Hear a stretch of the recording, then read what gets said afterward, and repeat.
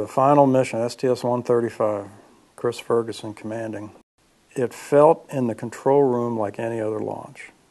First of all, I didn't want to think about it being the last one, but I didn't want anybody else to think that it's the last one, we have to do something different. We had to do it the same way because it had been working so well for us. We had an issue with the gaseous oxygen vent arm, and we held the clock at T-minus 31 seconds, which was always exciting, regardless whether it was first launch or not. We worked our way through that problem and picked up and launched. And saying goodbye to Chris as I did on the net, and then his words back to us and the launch team and really to the whole program, that was pretty special. Okay, Fergie, we're starting to feel pretty good down here on the ground about this one today. So on behalf of the greatest team in the world, good luck to you and your crew on the final flight of this true American icon.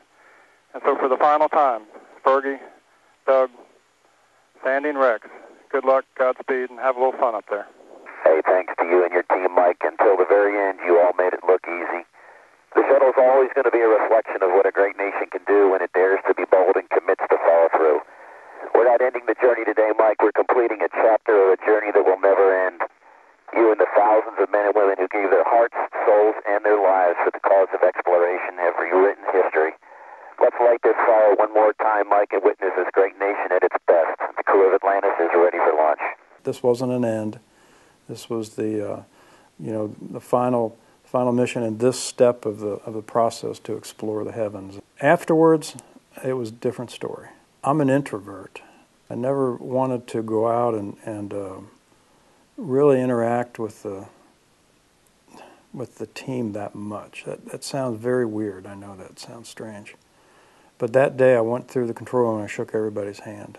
And a lot of hugs and a lot of tears.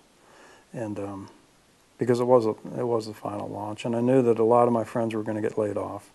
That was tough. But the mission went fine. The landing went fine. We celebrated on the runway, which was one part of my job. I think that was the best part of my job. Was landing day, going out on the runway, greeting the astronauts as they got off the vehicle, walking under the shuttle and still feeling the heat come off the tiles. Of all the things I did in my career, I think walking under the orbiter on landing day was my favorite. Very, very special. I'm Mike Leinbach, and that's one of my previously untold stories from the Rocket Ranch.